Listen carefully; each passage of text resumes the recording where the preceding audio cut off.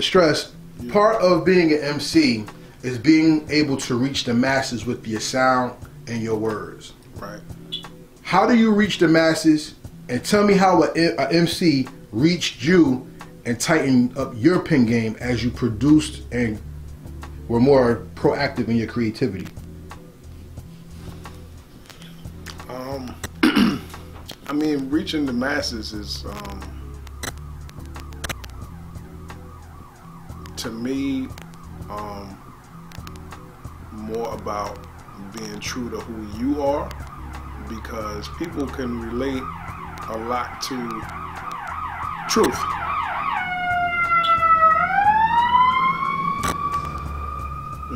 People, fire. Right. People as far as being an MC, people relate more, I think, to the truth in your words than just whatever filler may be there. So that's how I would relate. You know, it's got to be the truth, whatever I'm feeling. Like I said, whatever I'm feeling. So if I feel like I'm the best, I'm going to say it. If I feel like, you know, there's nobody out there better than me, I'm going to say that. If I feel like, you know, I'm probably going to punch this guy in the face, I'm going to say that too. You know, it is what it is. And I think people kind of can take that and say, you know, this guy might punch this dude in the face. I don't know.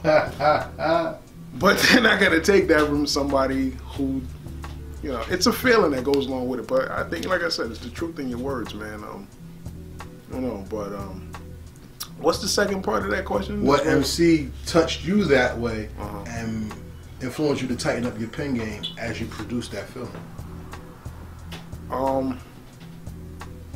I mean, from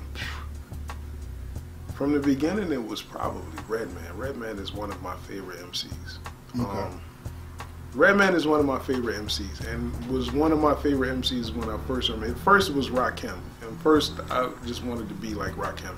Like, that's who I wanted to be, because I just thought he was just real, like, I don't know, he just had this aura around him, and I was just like, I want that commanding aura, right?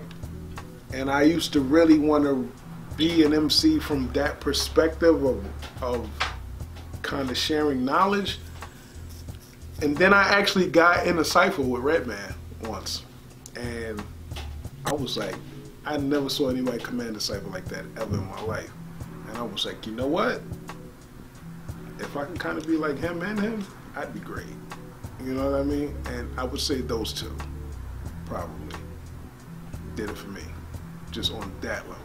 Especially Red, though, because I got to see Red and I got to actually rap in a cypher with Red, man. And I was just like, you know, as a kid, I'm saying kid like 14, 15, it was like the greatest shit on earth to me. You know what I mean? So, yeah.